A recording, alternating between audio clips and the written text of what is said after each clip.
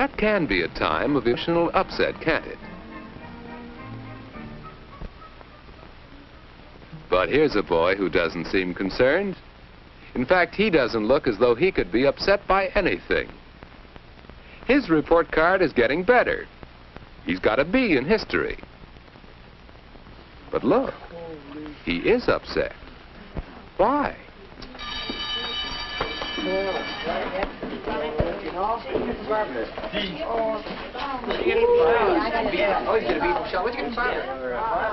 Why should anybody be upset about getting a better grade than he did before? Hey, why you get off with that crap? I'm a brain. Yo, brain. Yes, even though he's shown some improvement, Howard is really upset about that report card. He isn't even going to take it home.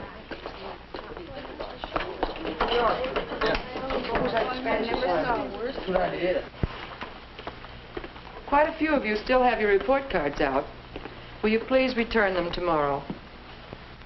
The following, please return your report cards as soon as possible. Ann McCarthy, Howard Patterson, James Thomas. Howard Patterson, your report card is still missing. Howard Patterson, did you bring your report card? Howard Patterson, please report to the office. Mr. Edmonds would like to see you.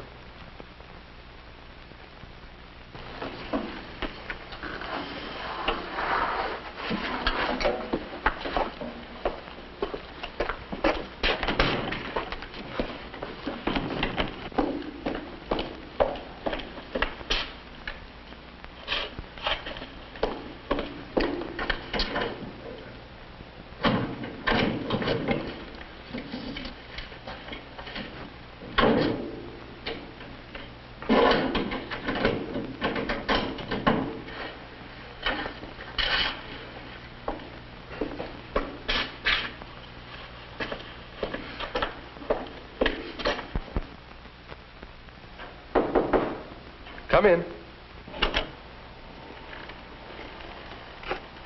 Oh, come on in, Howard.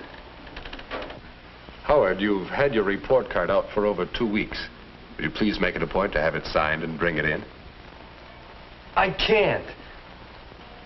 I'm not going to take it home. It isn't fair. Your grades must have disappointed you quite a bit. Are they so bad?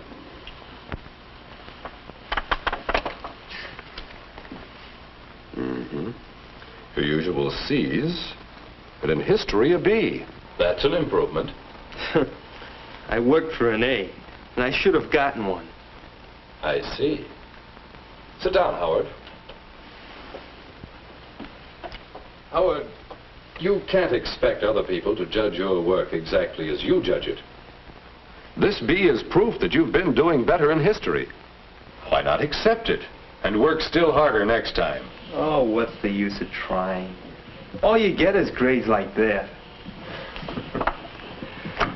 Howard, there's a very familiar pattern of behavior there. Sometimes we expect great things, but things can't always work out the way we expect.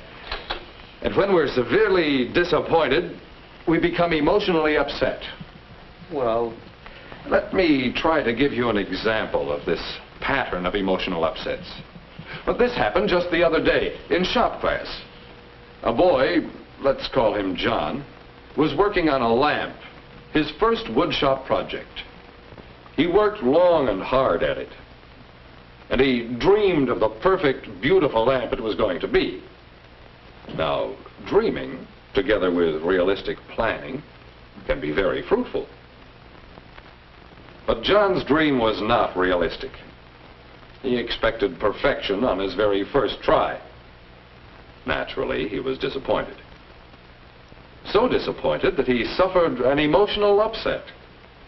He raged and stormed. But that's childish. Yes, it was an infantile reaction.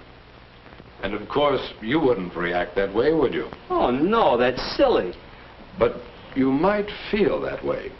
Your emotional reaction is the important thing. Oh, but there's such a difference. It was so unreasonable of him to expect a perfect lamp. But I had every right to expect an A.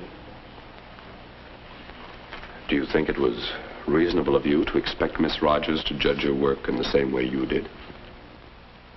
You mean I shouldn't try for an A? No, that isn't what I mean. It's one thing to set high goals for yourself.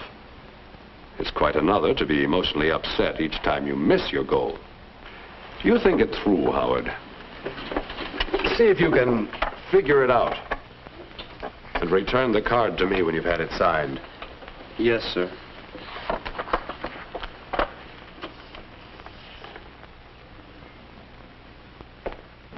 All right, Howard. Think about what Mr. Edmonds said. Look around you. None of your business. I only asked a friendly question. Well, don't. I like this fighting. Now, what's upset her? She's been that way lately. Ever since the operetta tryouts. This was the big chance of the year for her. She wanted the leading role. She was sure she could get it. And in her own mind, she could see herself as the star of the show. But she was expecting too much. When she was offered a smaller part, she was disappointed. Expecting too much, disappointment, emotional upset, lasting for days afterward. Now look some more. There's Bill, daydreaming. That's another sign of emotional upset. You remember how it was about the class party? You told Bill if he wanted to date Alice, he'd have to ask a month ahead of time. But he just waited around until it was pretty late. He was so sure she'd wait for him. And being a popular girl, she already had a date. Expecting too much, disappointment, emotional upset. Well, Howard, do you see the pattern? It fits you, doesn't it?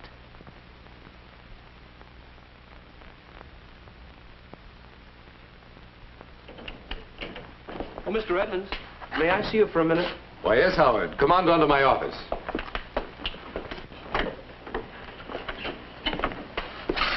I've been thinking, Mr. Edmonds. I think I understand now. Sometimes you expect things that can't possibly happen, so you're sure to be disappointed. Mm-hmm. Sit down, Howard. So the thing to do is to figure out what's possible or reasonable. And then you aim high, and you try for a lot, but you don't count on it. Good. You do understand, Howard. Only, even then you're going to be disappointed sometimes. Why, Mr. Edmonds, I'm still so upset about that grade that I haven't been able to study or do much of anything.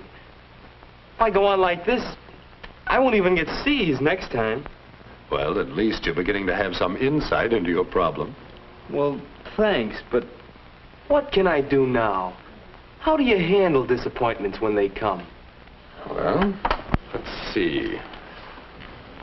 You play basketball, don't you? Well, yes, mostly from the bench.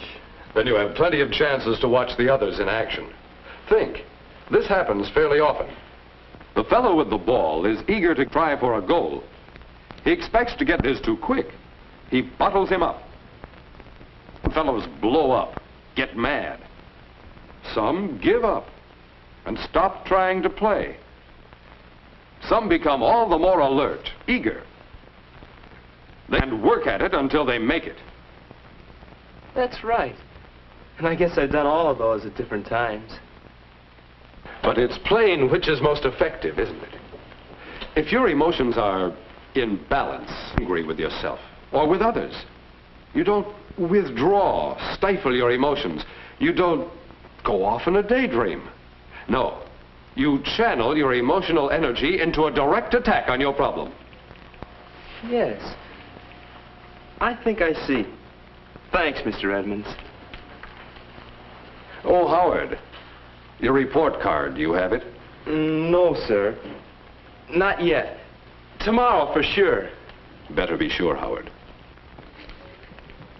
Well, Howard, What are you going to do about that report card? You've tried hiding, running away from it. You've tried blaming the teacher. Now are you going to attack it directly? Dad,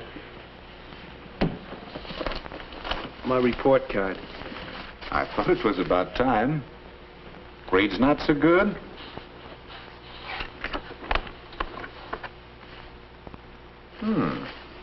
Not bad. A B.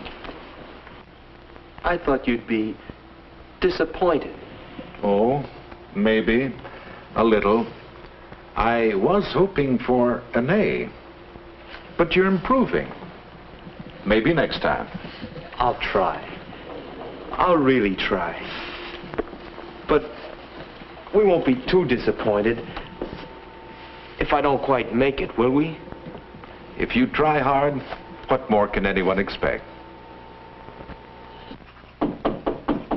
Come in. What is it, Howard? My report card is ready, Mr. Edmonds. That's fine. I hope to do still better next time. Well, now, be careful. Oh, yes, Mr. Edmonds. I'm not expecting miracles, but I am working hard, and I'm hoping. I don't want any more emotional upsets if I can help it. Sounds good. Sounds as if you're learning to keep your emotions in balance. Emotions in balance. That's it. Thanks, Mr. Edmonds.